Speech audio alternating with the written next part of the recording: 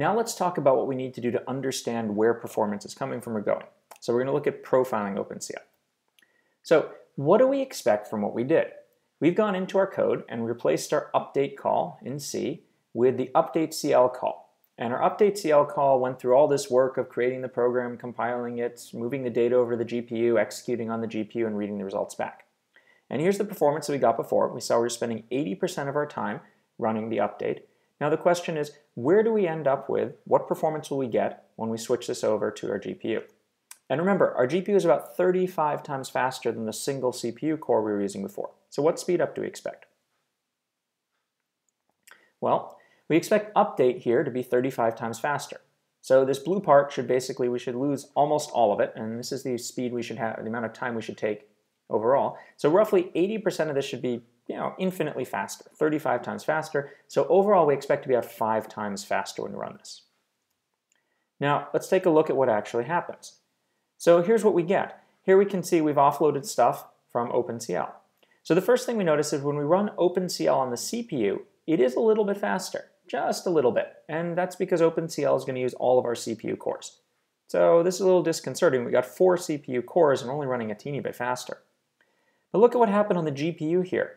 So we ran on the GPU, which is 35 times faster, and our overall execution is only 25% better. So something's not working very well here. We need to understand why running on a 35 times faster device is only running 25% faster. So we need to do some better job of profiling here. All right, so how are we going to get more detailed profiling? Well, we're going to go in for all of our OpenCL commands here, and we're going to add profiling stuff around it. So before we enqueue a read, we're going to start a performance measurement and stop one after it. So we're putting a timer around the CL and Q read buffer, and we're going to put a timer around everything, including CL finish, to find out what's going on here. Now, where do we expect to see most of our time going? So we've gone in and we're now putting in detailed measurements about all these operations here. Where do we expect to see most of our time? Well, here's what we see. We see that we're not spending any time in update. So no time in update. You can't even see it on the graph here, yet update is the big calculation we're doing. What we do see is we're spending almost all of our time in finish. In fact, we're spending time in finish and we're spending time compiling, and that's all we're doing. So what's going on here? We're not seeing any time spent in update, and we're seeing lots of time being spent in finish. So why is this happening?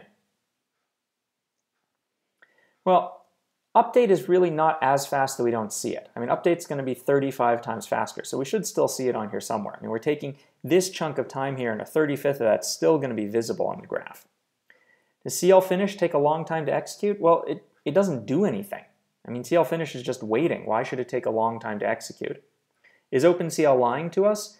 It's pretty unlikely. The profiling is going to be, pretty accurate here. We're just timing how long it takes to do the commands. So that only leaves one option, that we're profiling the wrong thing.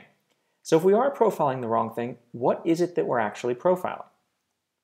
So to understand that, let's take a look at asynchronous execution. So in OpenCL, remember, we're enqueuing things. We're executing things asynchronously. And here's an example of this. We've got our CPU and our GPU over time, and the GPU has a command queue. That is, it's going to have a buffer of commands it's going to execute. So let's take a look at what our program is doing. We start off and we compile the code. Now when we compile the code on the CPU, we're going to go and spend some time compiling. Then we're going to write data. But when we write data, the CPU doesn't actually do anything. It just creates a command, and this command is going to go right over to the GPU command queue. And so with this sitting in the GPU command queue, it's not going to take any time on the CPU to put it in the command queue.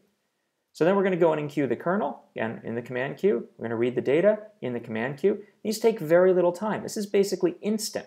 All we're doing is shoving things in these command queues. And you'll notice that we've shoved them in the command queue up here, but the GPU hasn't even started yet. Maybe it's busy doing something else. Now the last thing we do in our program is we wait. We call CL wait, and now it's just going to sit here waiting. At some point in the future, the GPU is going to wake up. It's going to decide, let's start executing those commands. We're going to go ahead and write the data. Then we're going to run our update kernel. And finally, we're going to go ahead and read our data. So at this point, we're finally done, and now the wait will end. So what we did was we measured this. We measured the time the CPU was spending waiting. And that's why we saw so much time in CL finish here. We were waiting. We didn't measure what we wanted up here. We didn't measure the time the GPU was writing, the GPU was updating, and the GPU was reading, because those are all asynchronous. We just enqueued those in a command queue, and they happened at some point. We measured the time the CPU was waiting. And that's why we see so much time CPU waiting.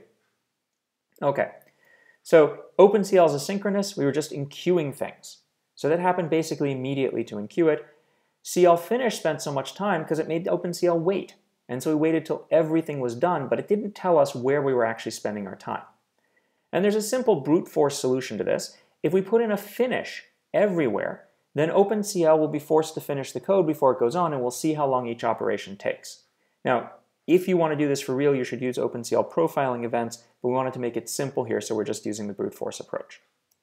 Okay, so let's do profiling that works. What are we going to do here? Well, we've got our enqueue read buffer, we've got our performance measurements around it, we're going to just stick in a CL finish. So that'll force the C program to stop here until the read buffer is done, so now our performance measurement is going to be accurate.